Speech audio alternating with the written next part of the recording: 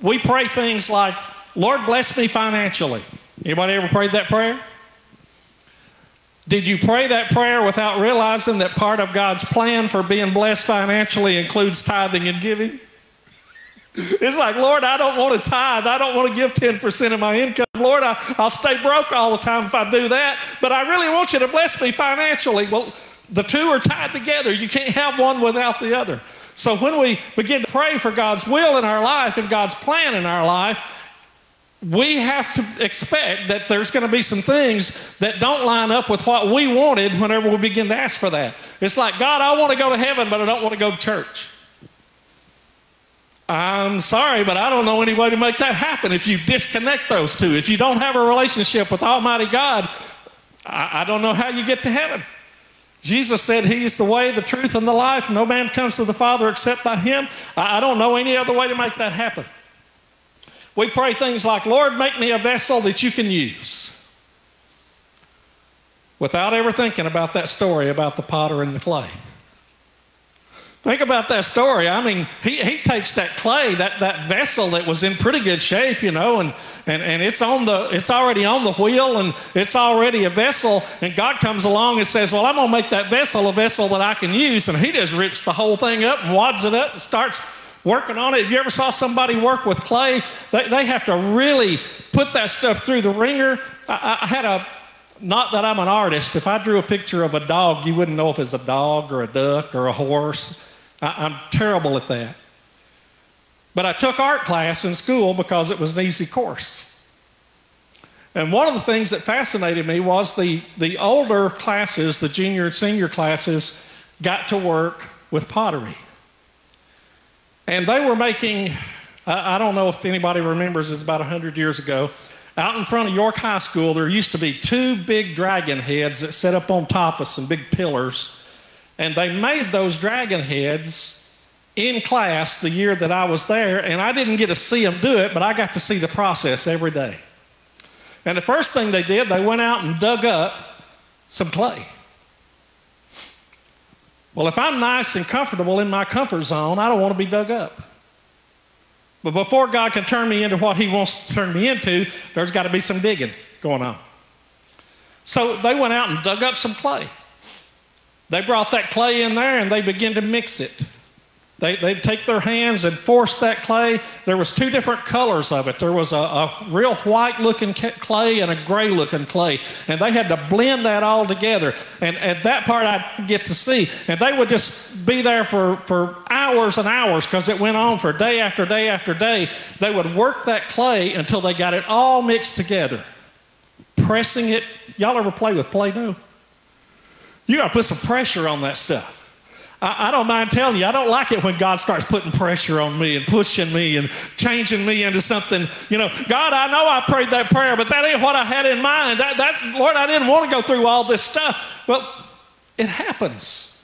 And God has to change us. And then one of the things that I just thought was fascinating, never occurred to me, there was impurities in that clay. There was little bitty gravels and little bitty pieces of sand in that clay. And they took all that clay that they had, hundreds of pounds of it, and forced it through a real fine screen.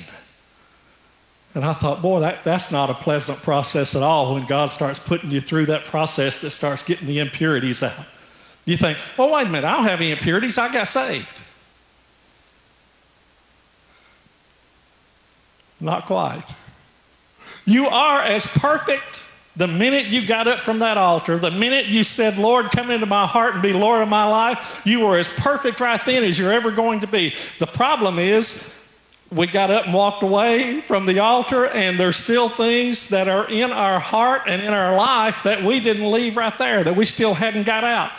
I was around 30-something years old. I smoked a pack and a half a day. Oh, here he goes. He's going to start preaching on all that stuff. No, I ain't preaching on all that stuff. I'm just telling you that in my life, there was a night that I was praying, and I was praying for some stuff, and I said, God, this is something I want. This is something I got to have. Lord, I want this in my life. Lord, I can't be who you want me to be unless I have this anointing, this God's presence in my life like I want it and I desire it. And right in the middle of that, God spoke to my heart and said, you have something I want. And guess what? He put his finger on. One of the things that I love the most. And I reached over there and I slid them off the table and I slid them into the trash can. Brand new packs that I just bought. And then I know it had to be God to cause it to happen, but Phyllis got up early the next morning and emptied the trash. Wasn't nothing in there but my 2 packs of cigarettes that I had there. God knows what he wants to do in our lives, and he will even take things, maybe something that's not even wrong, just something that maybe you spend more time watching TV than he wants you to, and he wants you to devote more time to prayer. He may put his finger on that, shine that spotlight and say, right there's something I want out of your life. For you, that's an imperfection. Well, you mean somebody else could do it? Yeah. Unless God speaks to them. I happen to know that this lady right here spends hours a week in prayer. I happen to know there's other Christians that spend less time than that in prayer. Well, one of them's got to be wrong, right? No. Because God's placed her where he's placed her, and he's placed somebody else where he's placed them. And God works on us, and each one of us are individuals, and he's constantly growing us into what he wants us to be. Well, surely we're all going to be the same thing and all go to the same place. Not necessarily.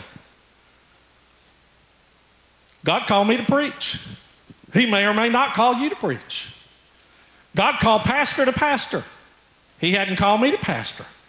I get to have all the fun of going out and running around. I told somebody earlier, I got to park tonight in the pastor's parking place. Pull my truck up there, pulled it right up to that sign that said pastor. A few minutes later, I was in here and I thought, okay, if somebody comes in here tonight and they got some kind of real big problems or real big complaints, I'm going to move my truck. Let Pastor deal with that whenever he gets back. Because there's gifts that God gives pastors to do that job that's just above and beyond. Things that make me pull my hair out. In fact, whenever I was called to preach, my pastor asked me, he said, are you going to pastor a church? And I said, no, that's not in my heart. What's in my heart is to go to churches and encourage them and then come back to my home church. That's what's in my heart. He looked at me and he said, I would be the most miserable person in the world if I felt like I had to face a different congregation every Sunday morning. I said, I'd be the most miserable person in the world if I thought I had to face the same congregation every Sunday morning. Why? Because God puts the gifts inside of us and the desires in our heart inside of us, all based on what he's got planned for us in our life. So when we find ourselves like the children of Israel, when we start saying, God, I need this in my life, he's going to do what it is we need in our life, but it may not be the results that we thought were going to happen. I am fairly certain none of them were calling the U-Haul truck whenever they first began to pray for God to deliver them from the oppression that they were in. Lord, I promise I will be faithful. But Lord, it's so far to church. Lord, it's really raining out there tonight. Do I have to go tonight? Or my personal favorite, Lord, it's really cold this morning. I don't mind the rain in the distance so far as I do the real, real bad cold.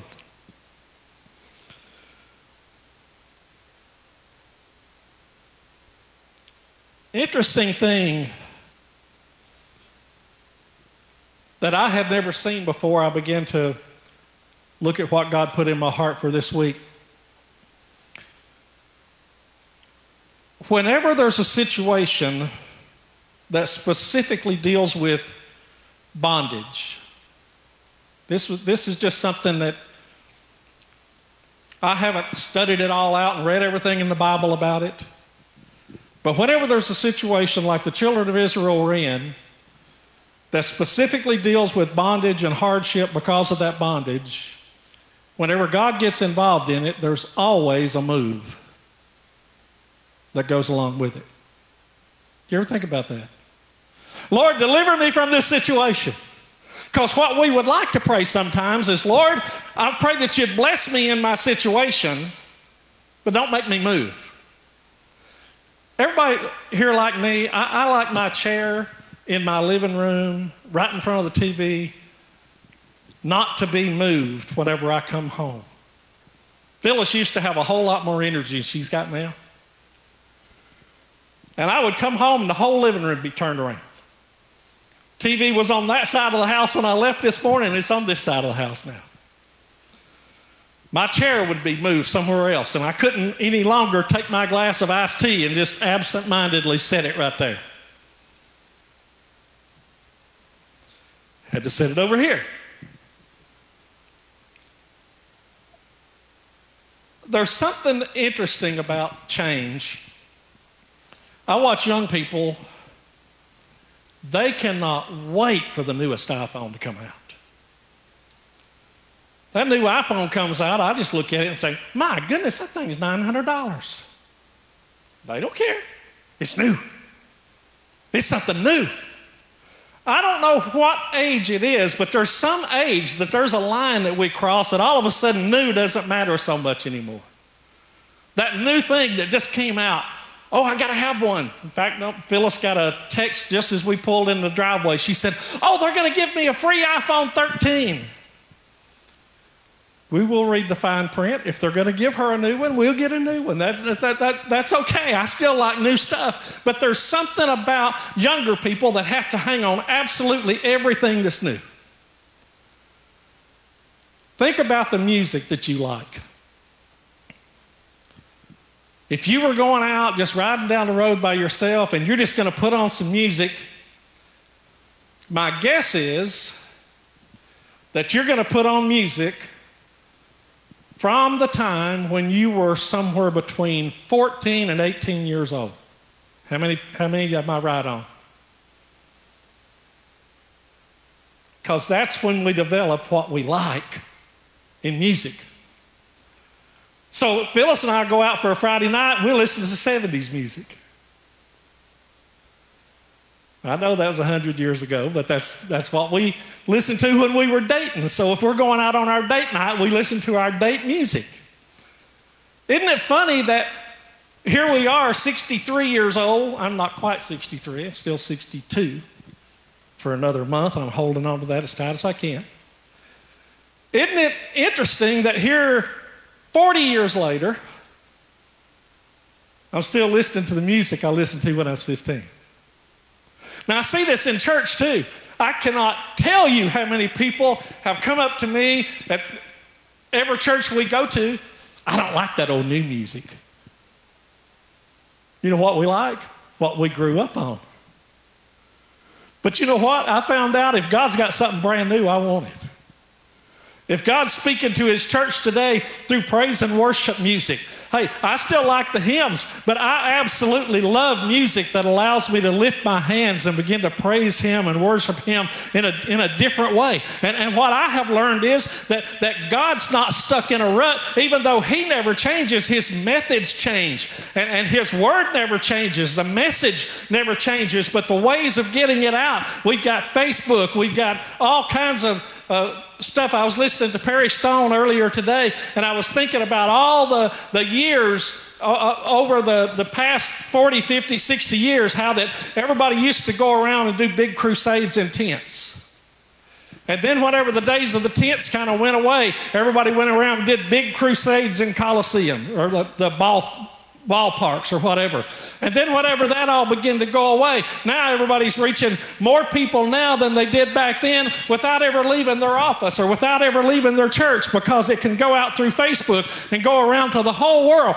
God will use whatever methods there are, and whatever he begins to work with his church and doing a new thing. I think that hymns had their place, and I think they still have their place today, but praise and worship music, every church that I know of that's growing by leaps and bounds has a dynamic praise and worship going on, so that whenever the people come in, they can begin to lift their hands and praise God, and it's a different thing. It's what God's doing now.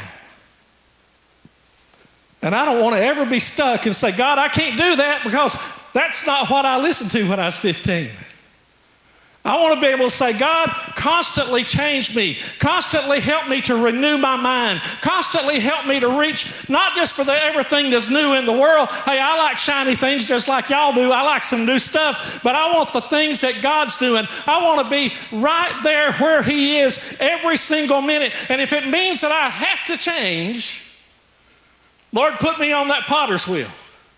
Lord, change me. Lord, mold me. Take those impurities out of me. Lord, I may not like the process. It might not be any fun. It might not be what I had planned whenever I begin to pray that prayer. But God, have your way in me. Amen.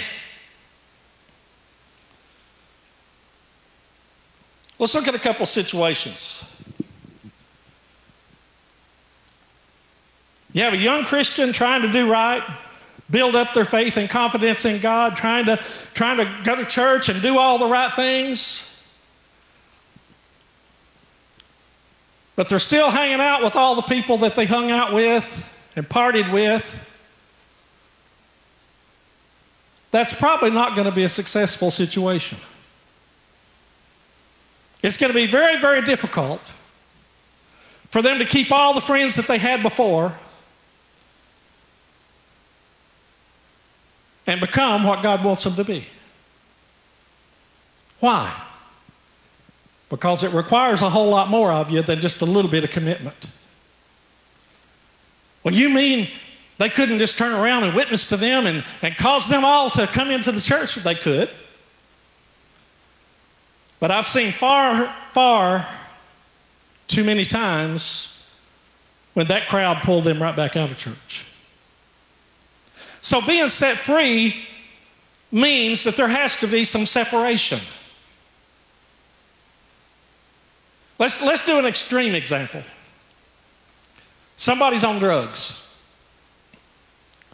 but they're praying every day, God, set me free from the drugs. They live on a street where their drug dealer lives at the other end of the block. And all their friends hang out at their house all week doing drugs. How likely is it that they're going to be able to quit in that situation? Not very.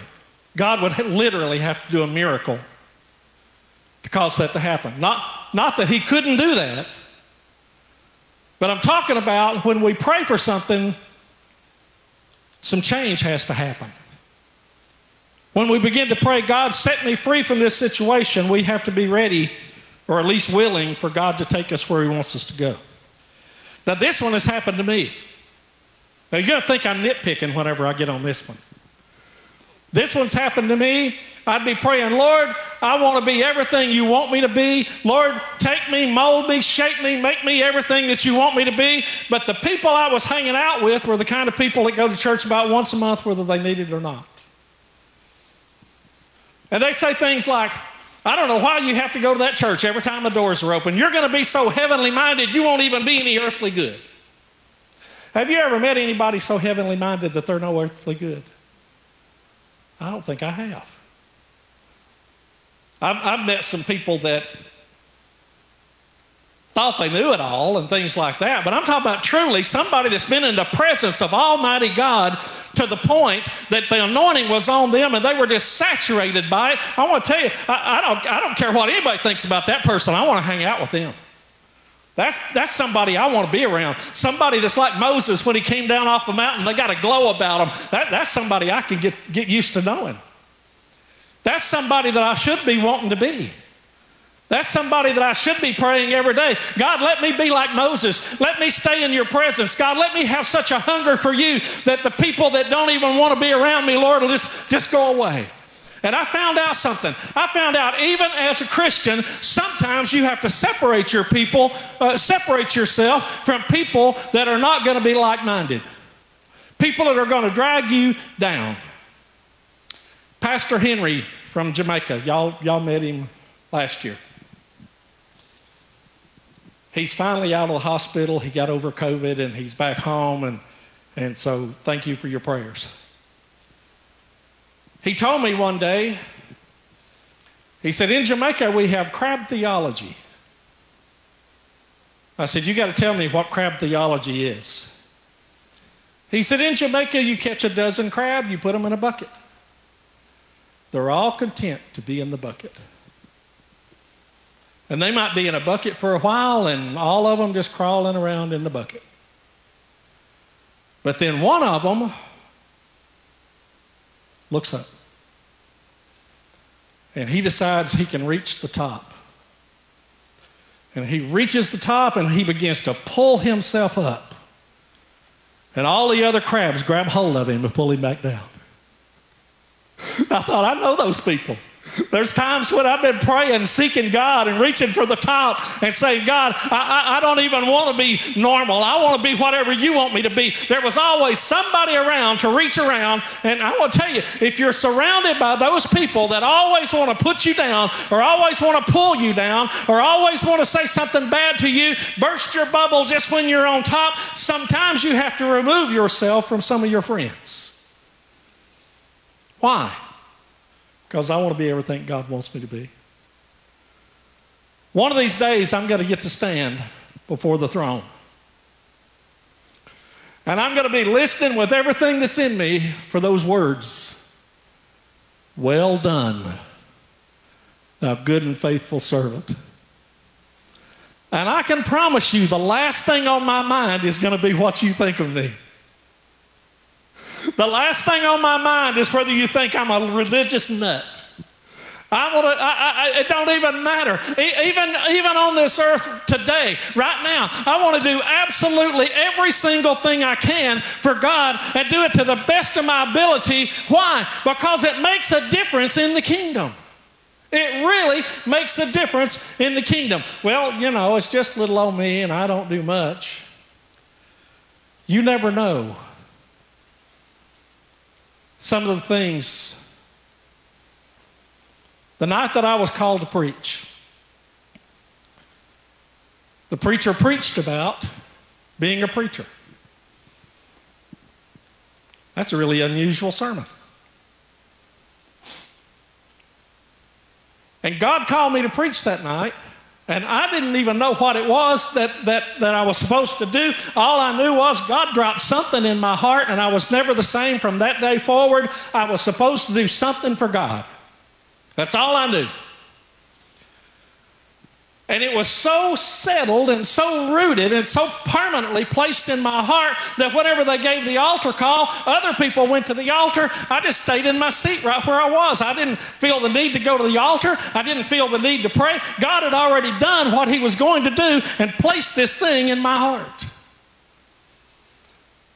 And it was a few years later down the road that I was at someplace in Nashville, and that preacher that had preached that night was there, and I went up and told him, I said, Brother Kelly, do you remember when you were in Livingston at Allen's Assembly of God Church? And he said, I do remember that. I said, you probably don't remember that I sat on the back row back there. He said, well, I don't remember that. I said, do you remember preaching about being a preacher? He said, oh yeah, I remember that. I said, God called me to preach that night. He began to weep. Just the act of walking up and telling him that touched his heart and changed his life. Just the act of him preaching that message that night. Everybody that I have ever preached to, whether it's here, Jamaica, wherever it is, every place that we've ever sung, all of that.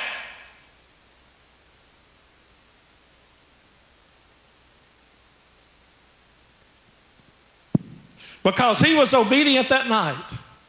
And he preached what God had put in his heart. Whenever you do what God has put in your heart, it will make a difference to somebody. Why? Because if it wasn't going to make a difference to anybody, God wouldn't have put it in your heart.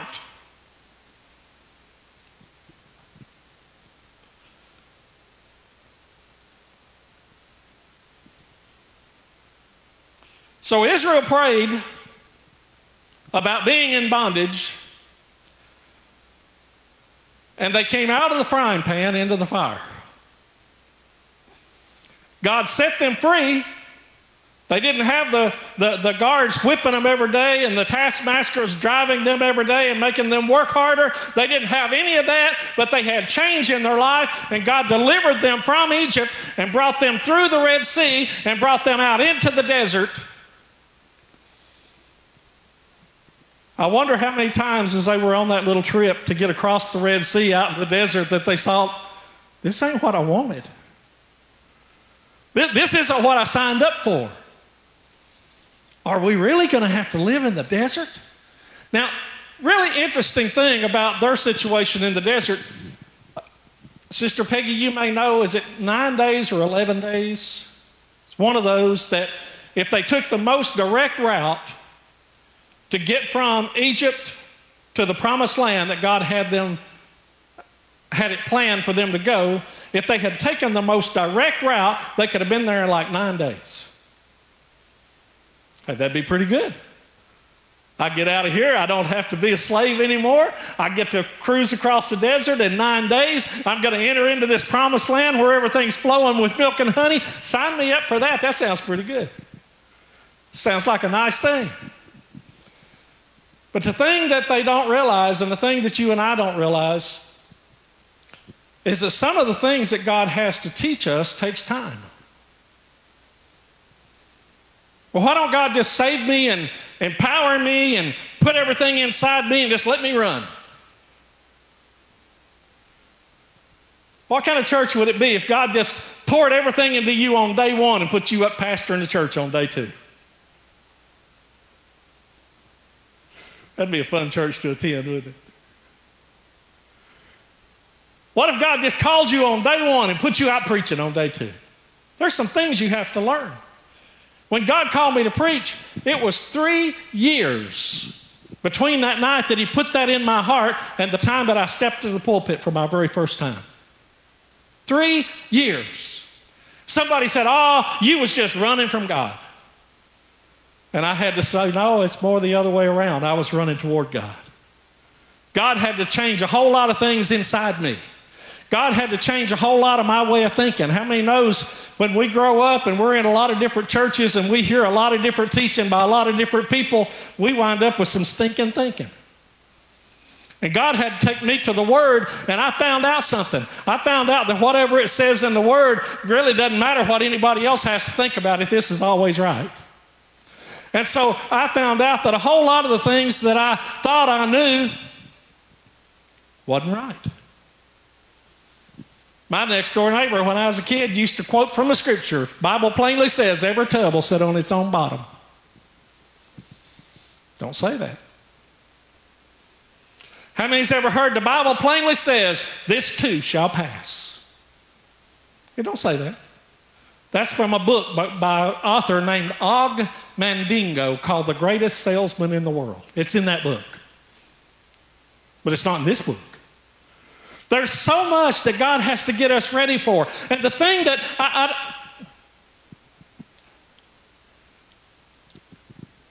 when I watch a church grow and I look around and I see the church growing and the people growing and the people's desire to do something for God growing, I look around at this church right now and I know God's getting us ready. How do you think that we can have people come off the streets and get saved if we're not ready to handle them? If we're not ready to teach them, if we're not ready to help them grow? How about all these kids? How many was here Sunday and saw that whole passel of kids that we had? There was 90 people here Sunday. Wow. I was so excited. But what if there's nobody in place to handle those people? What if there's nobody in place to teach those people? What if there's nobody in place to teach those children? God is growing us right now as a church. Why? Because he needs people to be ready to step out and work and do things. And he's growing our hearts right now and changing things right now and pushing us through those screens right now and getting some of those little rocks out of us and doing all kind of stuff. Why? Because he wants to use us. Well, I thought my job was to sit on the pew.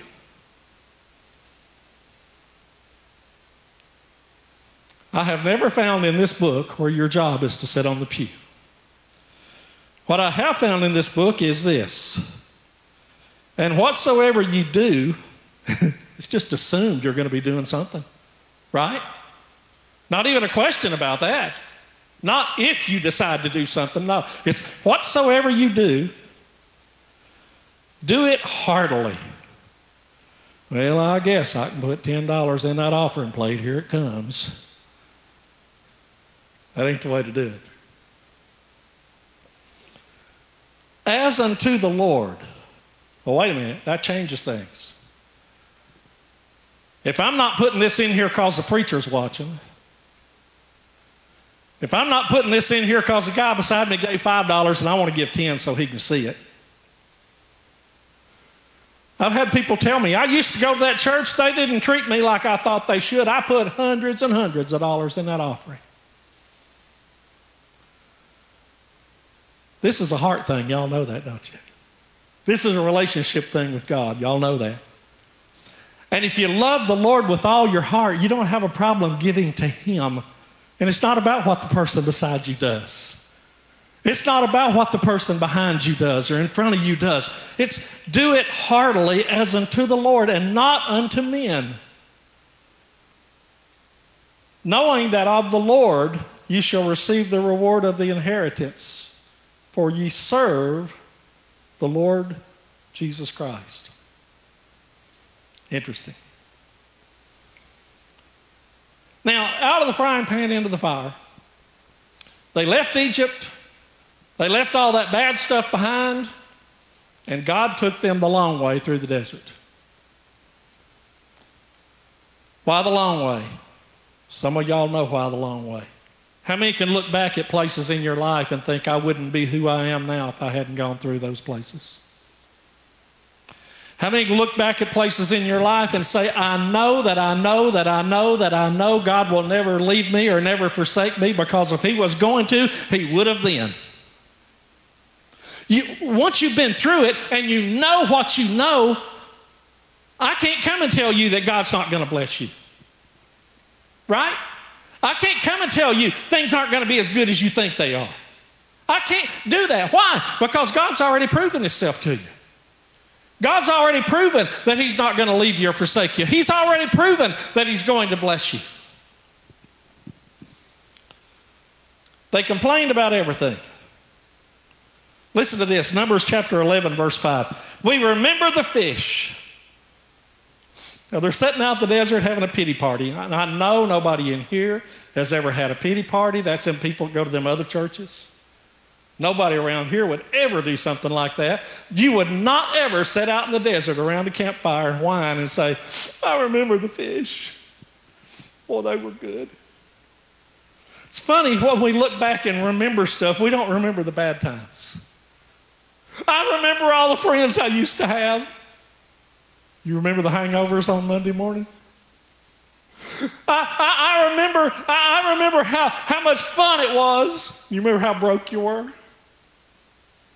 Oh, I just remember that old car I used to drive. I am guilty of this. I had a 66 Le Mans, and every time I see a car that looks anything at all like it, I wish I had it back. But if the truth be told, that car was on its last legs. Oh, it looked good. I put some wheels on it. I painted it.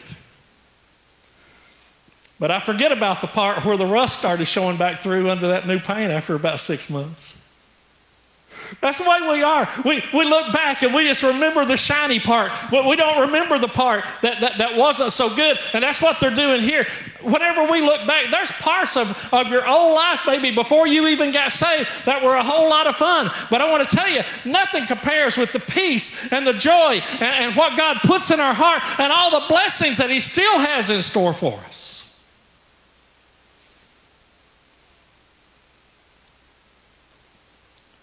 We remember the fish, the cucumbers, and the melons, the leeks and the onions. They had a thing about leeks and onions.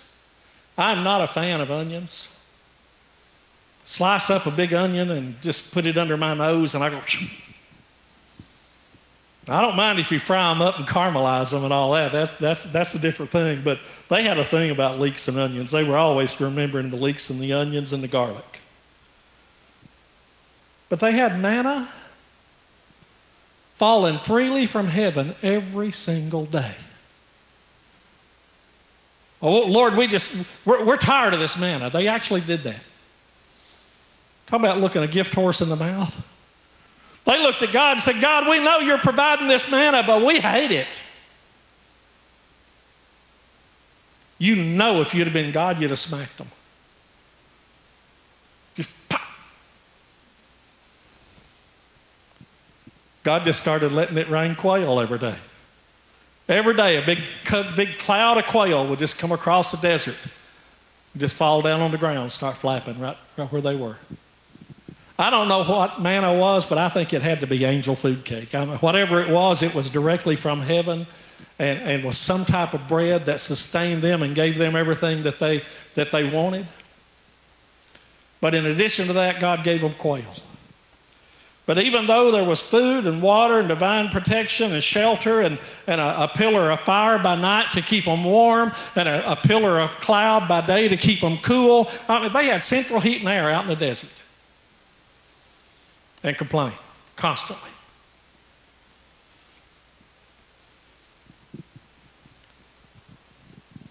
So here they are. They live in the desert. They quickly forgot how bad things were before. They're constantly moving. They're living in tents instead of houses like they once did. They're unsettled. I don't like that feeling of being unsettled. I kind of like to know a little bit about what my plans are for tomorrow. And they really didn't know that. They'd get up in the morning and God say, okay, let's go. And that had to be hard, living out in the desert, completely different than anything you'd ever known before. But isn't that kind of like being a Christian? Completely different from anything you ever knew in your past. You've given God 100% of your heart. And He says, come on, I want to teach you something. And you start unlearning all that stuff that you used to think you knew. And then He comes along and drops something in your heart. I want you to be a preacher. I want you to be a prayer warrior. I want you to work in the church. I want you to knock on doors and witness to people. But Lord, what if they slam a door in my face? They will slam a door in your face. And pick on Brother Jason over here for a minute. What if somebody comes driving through out there and gives me an ugly look? Somebody might. They might come along and say, well, I thought this is going to be bigger than this. And you can go, no. God blesses the effort because He's put it in your heart.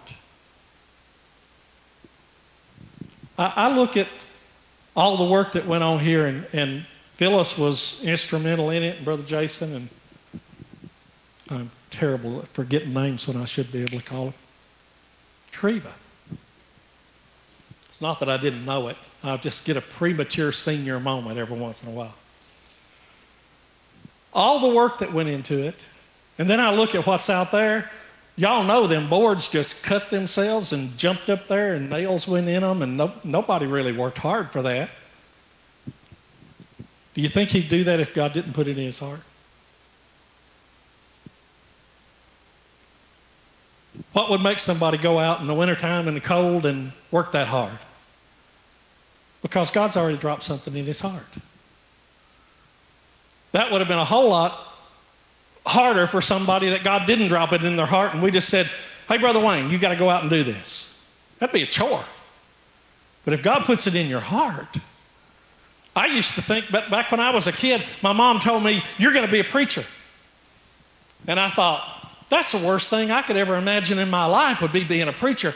I can tell you, when I get up here and the anointing begins to flow, there is no place else that I'd rather be. And if I don't watch the clock, I go till midnight. Have people falling out the windows like Paul did. Changing, learning, and then we start making excuses. Lord, I'm feeling kind of unsettled. I'm feeling kind of this desert experience. Lord, maybe when I get all my ducks in a row, Lord, then I'll begin to do something for you. Anybody ever felt like that? When I learn to play this guitar just a little better, Lord, Phyllis had started learning how to play the piano, and she could play Amazing Grace. Not very well. You ever listen to somebody who's been playing the piano for about 2 weeks? And they can kind of chop their way through it, and they hit about as many wrong chords as they do right chords. And she had just started playing the piano. Wonder why? Wonder why it was just all of a sudden in her heart to start learning how to play the piano. Wonder why she had just started practicing 2 weeks before our piano player quit and left the church. When God begins to put something in your heart, don't question it. Just begin to enjoy what God's doing in you. Why? Because He's growing you. He's getting you ready for something. Now we're going to finish up right here. Did I mention that God's not one bit embarrassed to inconvenience you? So right in the middle of your desert, right in the middle of your complaining, turn to Exodus chapter 35. And you don't have to woo this time. Unless you really want to. We've got a half a woo. Exodus chapter 35, verse 4. Say amen when you get there. Right in the middle of the desert, right in the middle of their complaining, right in the middle of them trying to get it all together, God says this, tells Moses, and then Moses tells the people. And Moses spake unto all the congregation of the children of Israel, saying, This is the thing which the Lord commanded. He didn't ask. He didn't say, pretty please. God will look at you sometimes and just say, this is what I want in your life. And now it's your choice and your decision. And He does that here with the people. This is the thing which the Lord commanded, saying, Take ye from among you an offering to the Lord. Can you imagine some of the things that was said? Does He not know we're homeless? Does He not know we live in a desert? Does He not know we left all of our houses behind and we're out here running around and we're all the complaints? Can you imagine all the stuff that might have been said? But then God says this, whosoever is of a willing heart. Well, I'm just going to come to church. I'm going to sit on the pew. I'm not going to get involved. I'm not going to do anything, but I'm going to make sure I'm there so I can go to heaven. That's going to be a rough ride. That is not the way to have fun in church. That is not the way to have a great relationship with God. That's not the way to have His presence and His power and His joy in your life. To just sit by and say, I don't have a willing heart. I'm only here because I don't want to die and go to hell. That's not the person that God's going to ever use. How many in here, just be honest, how many says, God, I want you to use me? Everybody in this place, we want to grow and we want to be everything that God wants us to be. This is one of my favorite, I'll hit it here in just a minute, one of my favorite things in the Bible.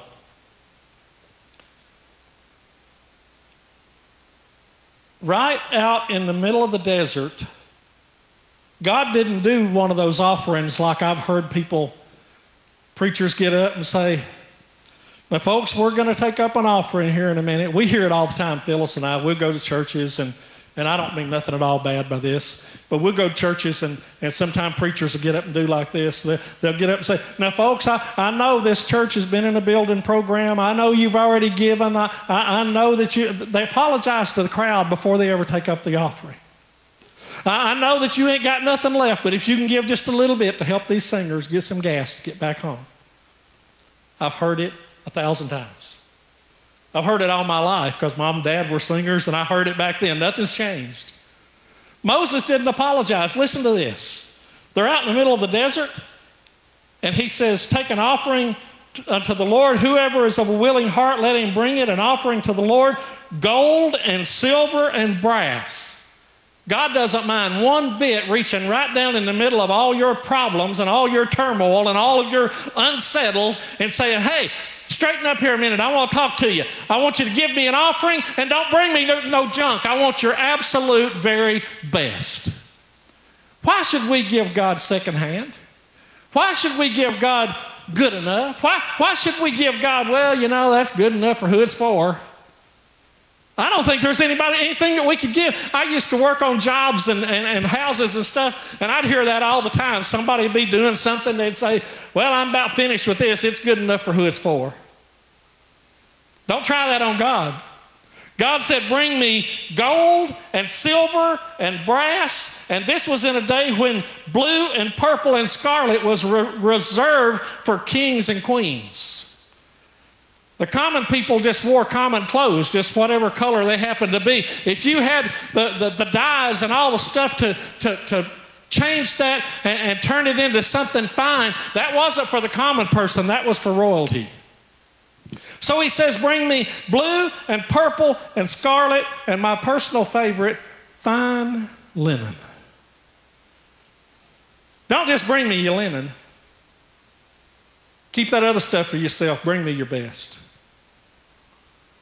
Now, men don't generally know this. Women do. I was shocked one day when I heard one of these ads on the radio or on television about these sheets and pillows that were made out of some kind of special fabric from Egypt or somewhere, and I decided I was going to hop on the internet and see how much that cost. And I hollered through the house, hey, Phyllis, did you know these people are wanting $1,000 a piece for sheets? She said, yeah. See, men don't know that stuff. We'll spend $1,000 on Craftsman, right? That impact wrench, we need that. That's good stuff. Yeah, it's $1,000, but it's battery powered. Don't be surprised. Right in the middle of the time that you're not expecting it, for God to tap on your shoulder and say, remember when you prayed, God, take me and mold me and change me and make me what you want me to be.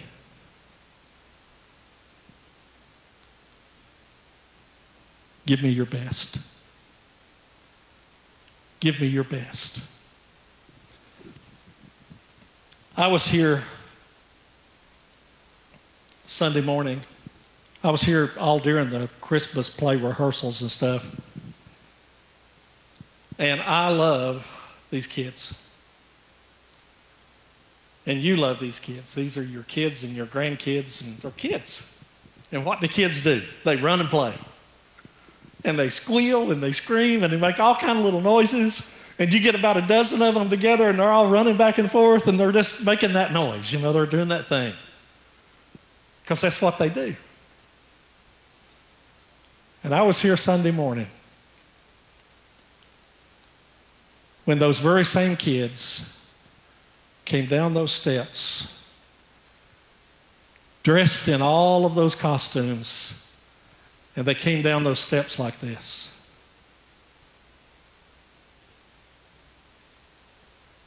And they marched up here, and didn't they give it their best? There's a word that comes to mind when you're going to do something for God. One word. I want to leave you with this word. Excellence. Everything you do for God. Yeah, but that offering plate's coming around and I've only got $5 in my pocket. Really wish I could give 100. How about telling God that? God, this is all I got. And I'm going to give it. And Lord, when you bless me with 100, I'm going to give that too. And when you bless me with 1,000, Lord, I'm going to have a big smile on my face one day when I can drop $1,000. I'm going to have a big smile on my face one day when a missionary comes through here and I can write them a check for $10,000. Isn't that how we ought to be thinking? God, I'm going to be faithful in the little things. When I make $10, I'm going to tithe and put $1 in the offering. And when I make $10,000, I'm not going to have a problem putting $1,000 in the offering. Why? Because God will take those little things, those times when you're in the middle of the desert, those times when you don't have a whole lot to give, if you'll simply do it with excellence. When He looks at your heart, He sees excellence. These kids didn't put money in the offering that I know of Sunday. But every single thing that they did with excellence. There's our example. And whatsoever you do, this is Colossians 3:23. Whatsoever you do, do it heartily, as unto the Lord, and not unto men, knowing that of the Lord ye shall receive the reward of the inheritance. For ye serve the Lord Jesus Christ. Heads bowed and eyes closed, please. I think everybody here is a Christian. I think everybody here is probably serving the Lord with all your heart. But if there's anybody here that says, I'm not a Christian, or I'm not as close to Him as I want to be, or not as close to Him as I should be, just slip your hand up and we'll pray together.